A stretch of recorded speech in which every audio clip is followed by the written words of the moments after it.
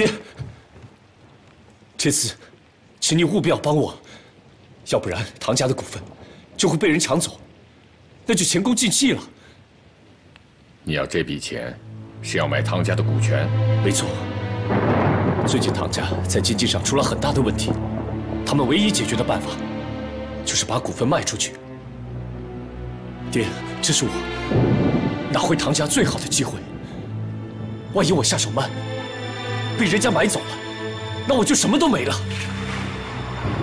天轩，做人要适可而止，再怎么样，唐家养你一场，你怎么可以这样穷追猛打呢？太绝情了，这个忙我帮不了。爹，我求求你了，你这是干什么？只是签一个字这么简单，难道你怕我还不起吗？唐庭轩呀，唐庭轩，你果然是为了达到目的不择手段的人，狼子野心，昭然若揭。我本以为你是想留住依兰，才设计照片的事情，本想不动声色，看你日后的表现。没想到，说来说去，你只是把我们父女当成你报复唐家的工具。人在做，天在看，别做太绝了，否则会有报应的。但你现在这样说，不是在自命清高吗？无奸不商，无商不奸。难道爹你敢说你赚回来的每一分钱都是干干净净的吗？你竟然敢这样跟我说话！现在这个忙你都不愿意帮我，你有把我这个女婿放在眼里吗？那你叫我怎么尊重你啊？爹！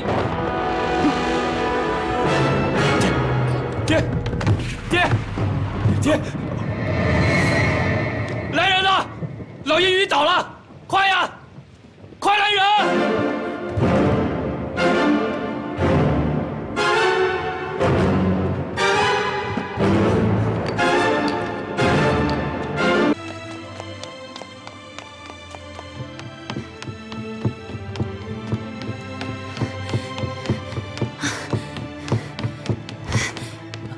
大小姐，爹，你怎么了？怎么会变成这个样子？爹，我是依兰啊，你能听见我说话吗？爹，到底发生什么事情了？我才走了几天，老爷怎么会变成这个样子？你们是怎么照顾老爷的？我们谁也没想到，老爷会中风。中风？老爷平时不是都按时吃药吗？怎么会中风的？你到底是怎么照顾老爷的？你可回来了，我一直都在找你，我心都急死了。你们当时都在干什么？我爹突然中风，你们没有发现什么异常吗？你们当时都在干什么？当时我在跟爹谈生意上的事，没想到他突然就晕了。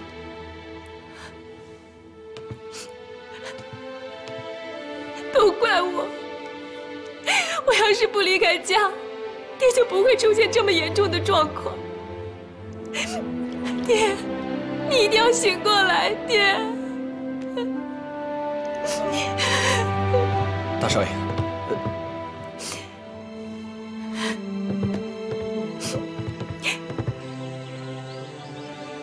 怎么了？您银行的申请都已经批下来了。好，那唐廷亮呢？一切都在按你的计划进行。他误信了你放出去的假消息，炒期货，买空卖空，现在已经完全陷进去了。这个唐廷亮，那些都是我辛辛苦苦在唐家赚回来的血汗钱，就这样给他糟蹋了。现在的唐廷亮，就是一只热锅上的蚂蚁，哦不，或者说应该是一只无头的苍蝇，正在满世界找钱呢。啊，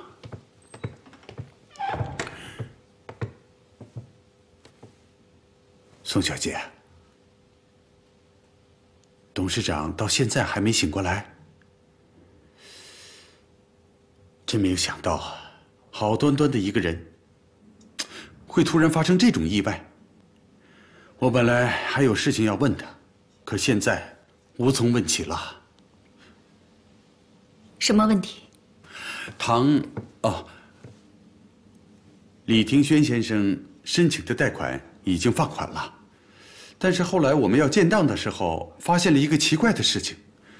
根据我们银行的常规，申请贷款只要盖了公章就可以了。可是不知道为什么这回董事长多按了一个指印。贷款？他什么时候贷的款？董事长出事之前就已经给他批准了贷款。哎，李先生贷这么多钱，你不知道吗？既然我爹多按了一个指印，你们怎么还会放这笔款子呢？哦，你先看看这个。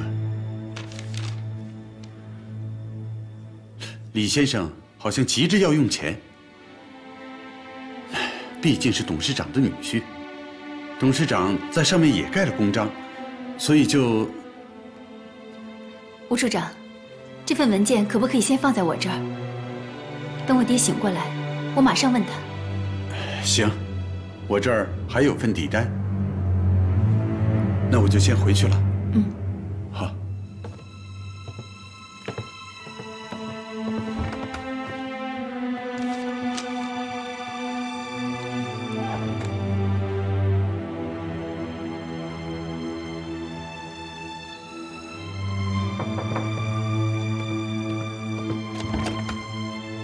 少爷请。一兰，伯父的状况怎么样了？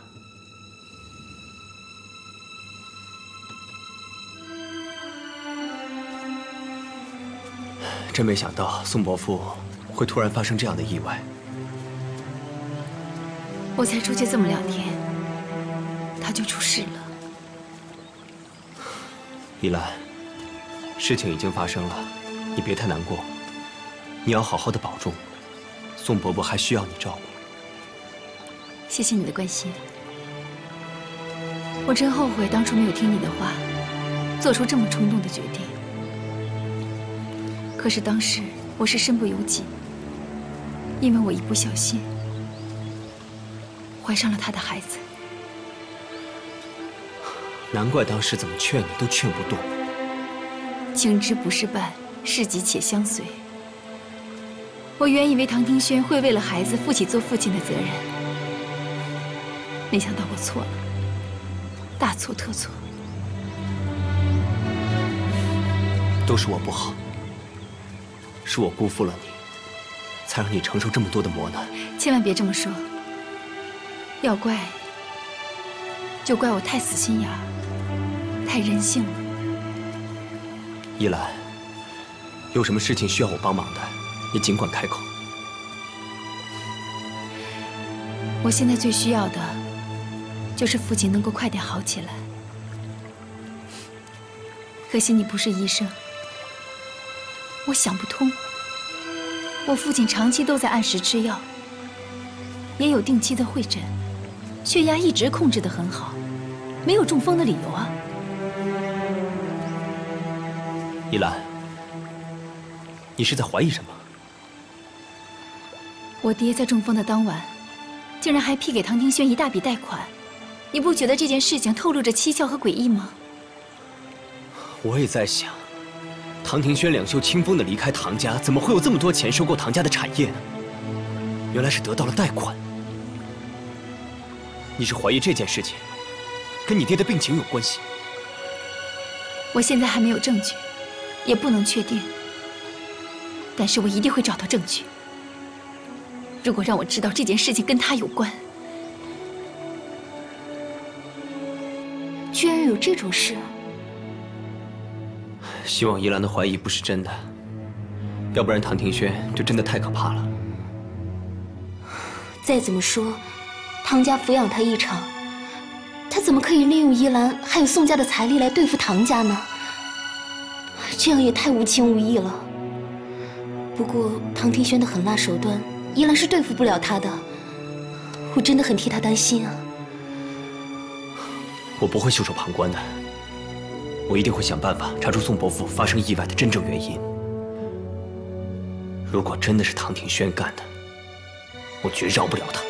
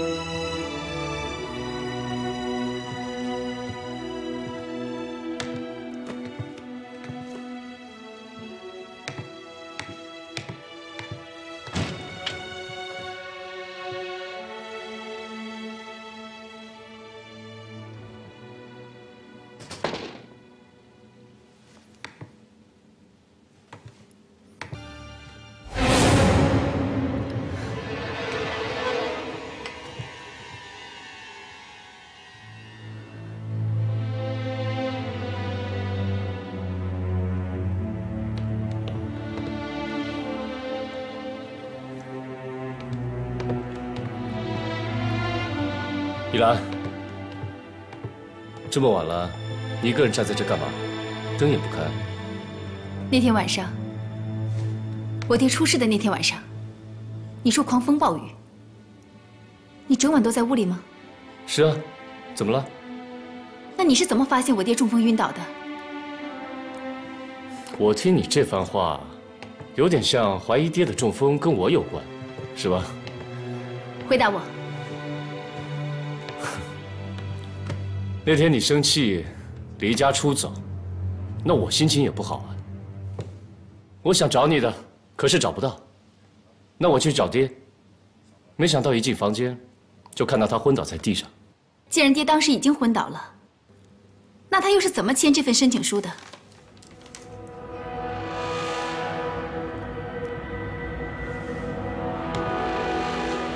这份申请书怎么会在你那儿？回答我。是爹在昏倒前给我的。你撒谎！爹拿到你的申请书的时候，就曾经问过我要不要贷这笔款给你，我当场表示反对。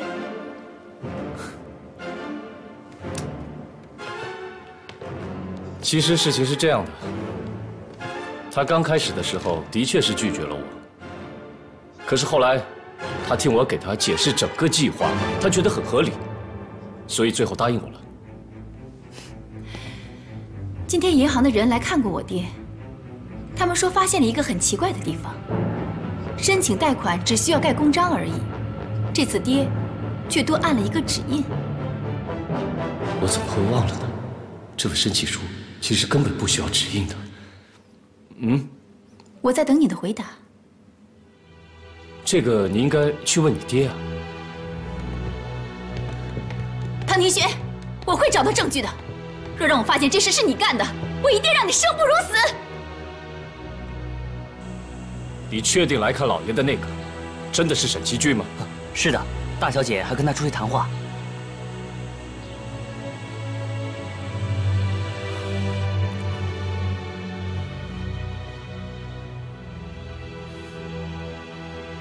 我为了要拿回我的唐家，所以我才会这样要求你帮我。你是我唯一的机会了，可是你偏偏就不愿帮我。当然了，我也不想看到你今天这样子。不管如何，我还是要跟你说声对不起。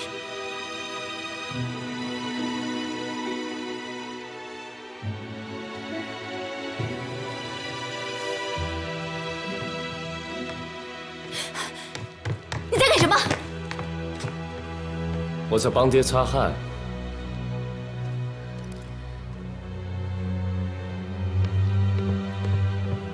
你去哪儿了？怎么把老爷一个人留在房间里？你去哪儿说呀？我去洗手间了。你给我听着，如果再有下一次的话，我绝不放过。知道了。你出来一下，我有话跟你说。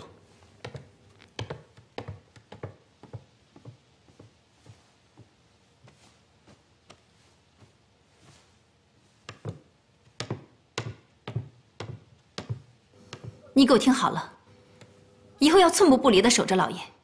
如果万一有什么事要出去一下的话，要确保老爷身边有人，知道吗？是。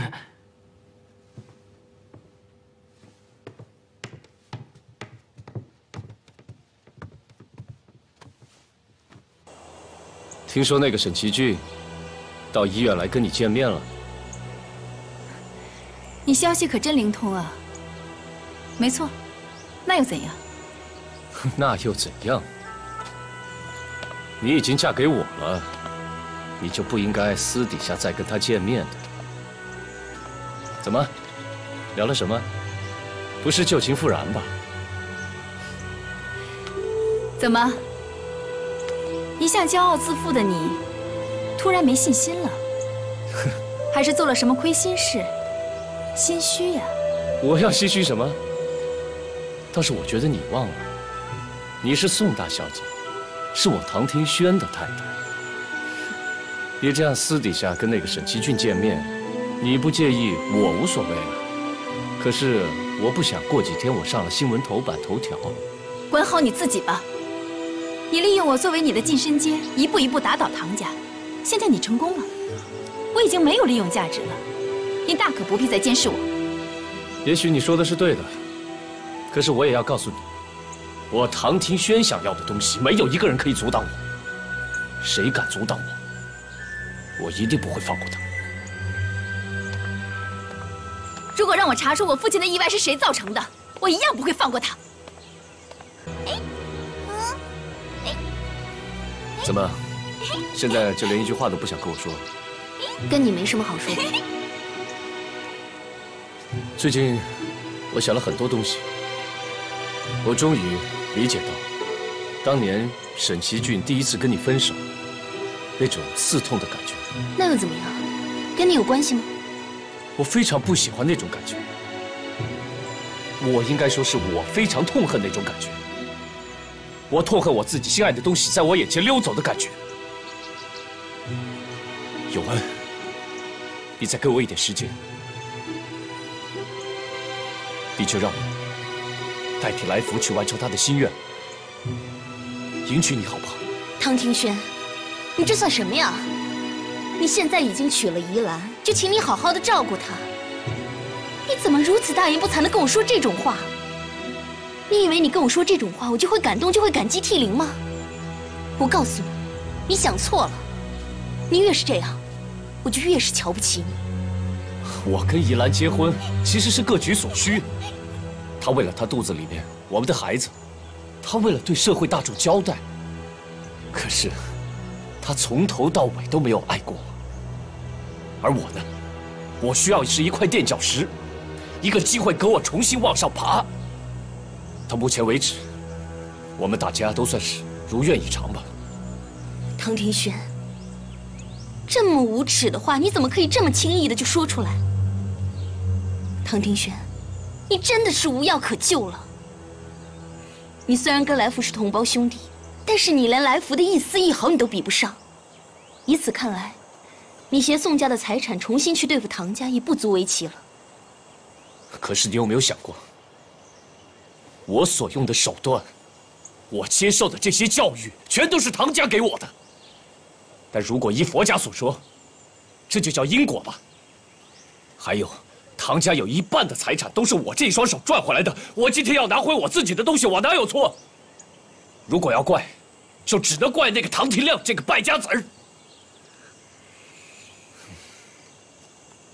永恩，就请你多给我一些时间，让我先把这些事情搞定。我真的会很努力，很努力去学做你心目中那个来福。你不要急着嫁给沈其俊，好不好？唐庭轩，你又想干什么？我对你真的无话可说了。你已经娶了宜兰，你现在又想脚踏两条船吗？我警告你，别再接近永恩，而且不准你亏待宜兰，要不然我绝不放过你。好了，我们回家吧。维扬，好了，不玩了，我们回家。走吧，维扬。永恩，到最后你一定是我们李家的人，你等我。